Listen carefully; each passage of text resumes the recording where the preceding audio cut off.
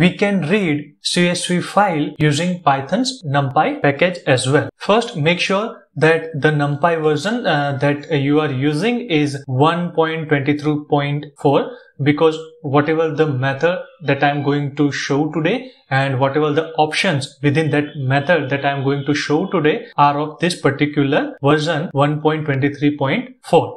So very first step definitely is to import the package. So over here we have imported the Numpy package. The very first method in Numpy is load.txt. The command is like this. This is the absolute or relative path of this CSV file. Delimiter equal to comma. By default, delimiter in this particular method is space. So you need to mention this delimiter equal to comma. In this D type parameter, you need to mention names, which will be the column names. So these are the column names of my CSV file. Then formats. So format is the data type of individual column. So this class column is of string type, and then we have the finally frequency, which is the integer type. Besides this S, the number 10 shows how many number of the characters from that particular string we need to read. So over here I want to read 10 characters from that particular value. So if I say 1 like S1 instead of this S10, then over here I have only this one value instead of this entire string. Okay, and same way over here in this integer, and then we have this skip rows equal to 1. So this is also the important part in this method, because if we do not say skip rows equal to 1, in that case it will read the first line of that particular CSV file, which will be our header and which will always be in the string format, and in that case we will have error while reading this CSV file, and hence always include skip rows equal to 1 if you are reading the file using this load.txt command. Its output will be something like this. It is the Numpy array, where